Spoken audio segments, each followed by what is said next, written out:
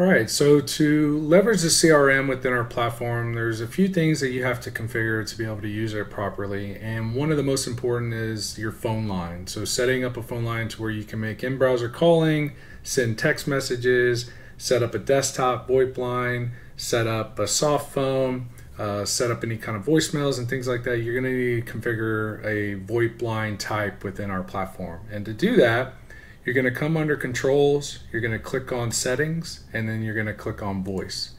So here you have the option of adding voice. Just click this button here.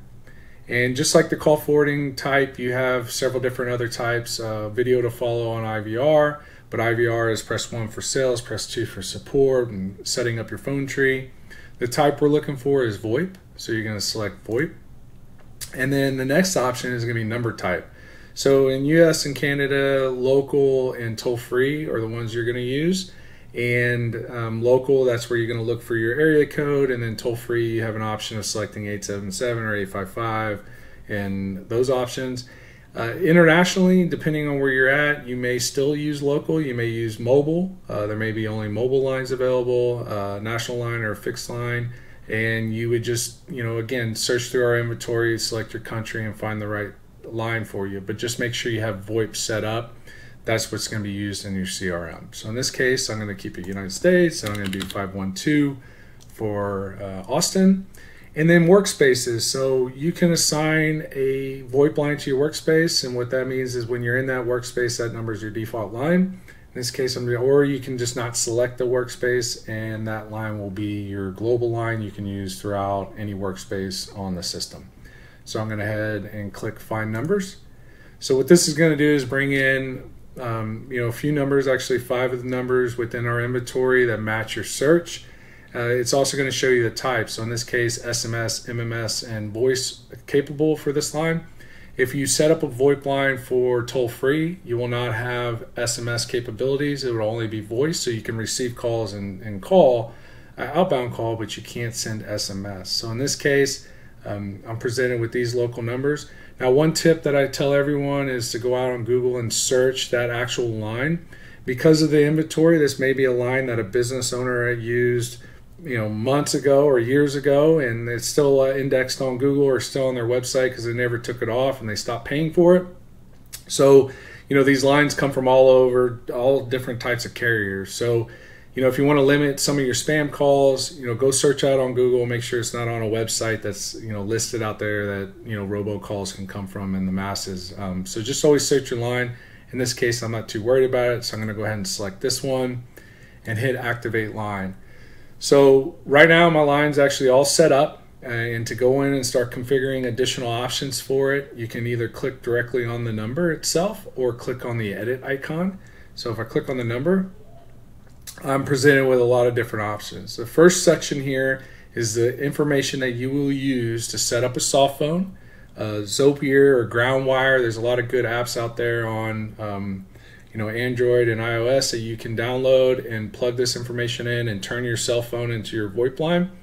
And then if you have a desktop phone that's VoIP desktop, you can plug this information in and use these credentials, which gives you your username and password and your SIP line. What's important here is that we build your username based on your first initial and last name. I mentioned in previous videos, it is important to ensure that you have that profile filled out with first name and last name, because this is one of the assets in the system that we use. So don't forget to put in first name and last name within your profile of your users. This is the reason why. This setting here for voicemail, you can click here and go find your file and upload. MP3 or WAV format is the only format that will actually play for your voicemail. One tip that I always say is if you have spaces in your file name, just replace them with underscores or no space or dash. Just because of how the servers react, passing that file type over, sometimes it may not play with the highest quality or may be disrupted or things like that. Just make sure you don't have spaces, especially if you're doing voicemail drops. Make sure you have no spaces in your file name and just upload here and select. This is if you want to use the voicemail. We do have a default prompt. Just please leave a message.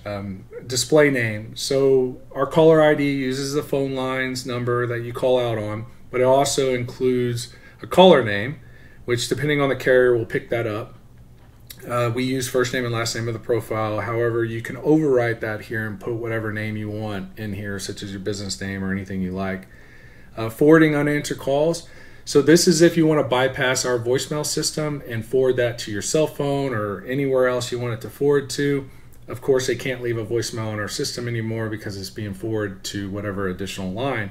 The format for that, so if I were to come in here and just do this and leave that in there, this will not work because there's dashes and you can't have any spaces, dashes, or anything else, and including there's no country code. So it's important to include your country code. So one's our country code here, 512, whatever, right? So now this is the right format for forwarding unanswered calls. This is also the same format for SMS voicemail notifications.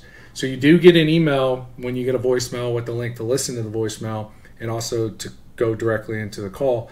But SMS voicemail notifications will send you a text message with the actual voicemail link so you can click on and listen to that call, that voicemail.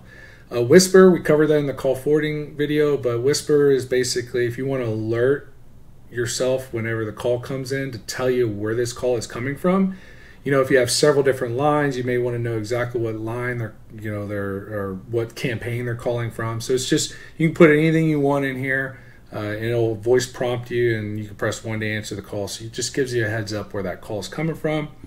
External device only. This is if you do not want to use the in-browser based calling. So some, have soft phones. They also have a desktop phone. They also have browser-based calling enabled. And what ends up happening is the system will only ring one of those devices. And most of the time, if you're logged into the browser, it's the most active one. So depending on your refresh rate on your desktop phone or your refresh rate on your soft phone, more than likely your browser will take the call first or be the first one to accept the call. So if you want to prevent that, you can click external device only and it will not call your browser at all, and you can't make calls out of the browser at that point. The benefit of that is, let's say you're going to be away for a while, you can turn this off and all calls will always come to your cell phone, or if you leave your browser open, if this external device only is set on, then you don't have any risk of calls going to your browser. Disable call recording. Depending on your state, you may not want to record calls. You can select that. And then also transfer user. We covered that in the previous video, but this is if you set up a VoIP line. Maybe you're an admin, you're setting them all up in a single account, and then now you want to transfer it to your user. Maybe after the fact you've added some users and you want some of those lines to go over to your user.